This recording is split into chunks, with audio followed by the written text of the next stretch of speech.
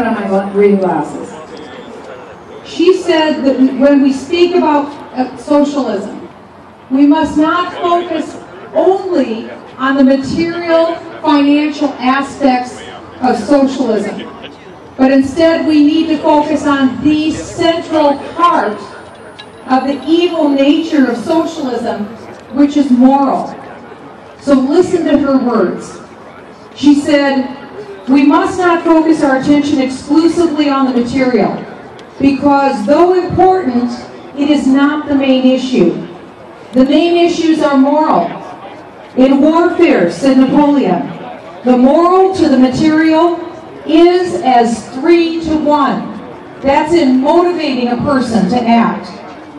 You may think that in civil society the ratio is even greater. The economic success of the Western world is a product of its moral philosophy and practice. You see, Margaret Thatcher was a big fan of us, of America and the Western world. And England at that time was called the sick man of Europe. She was unwilling to see her beloved country stay in a state of perpetual decline. And that's why she fought with her words and with her spine to rescue her country from the moral abyss that they were in.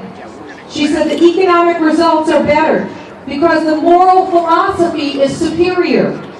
It is superior because it starts with the individual, with his uniqueness, his responsibility, and his capacity to choose. Surely this is infinitely preferable to the socialist statist philosophy, which sets up a centralized economic system to which the individual must conform.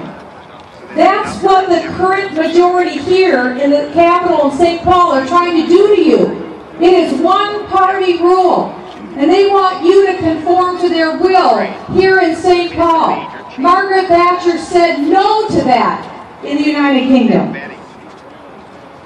She said that when you are subject to a centralized economic system to which the individual must conform, that subjugates you, that directs you, and it denies you your right to free choice. Because choice is the essence of ethics. If there is no choice, if you have no choice, like we will not get in Obamacare, no choice in our health care, there will be no ethics. There will be no good. There will be no evil. Good and evil have meaning only insofar as man is free to choose.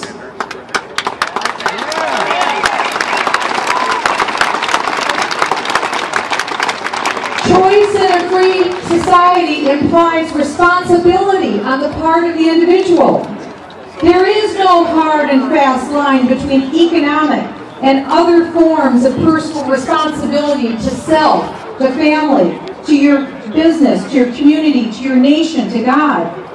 Morality lies in choosing between feasible alternatives. A moral being is one who exercises his own judgment in choice on matters great and small, bearing in mind their moral dimension, right and wrong. Insofar as his right and duty to choose is taken away by the state, the party, or the union, his moral faculties, his capacity for choice, atrophy. They go away. And he becomes a moral cripple in the same way as we should lose the faculty of walking, reading, seeing, if we are prevented from using them over the year. The socialists would take away most or all of these choices.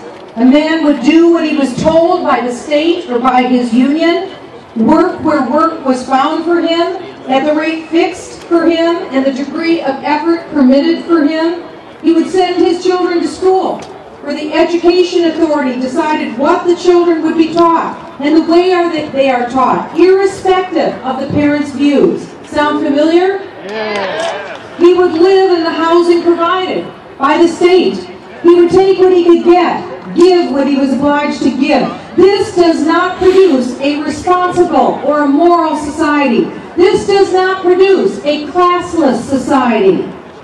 On the contrary, it produces the most stratified of all societies. societies divided into two classes, the powerful and the powerless, the party bureaucratic elite and the manipulated masses. And are these rulers better fitted to make choices on our behalf or to dispose of our resources? Are they wiser, less selfish, more moral? What reason have we for supposing that they are? You see, that is the point. We lose the essence of who God made us to be. Moral beings, capable of choice, inherently able to defend ourselves and our families.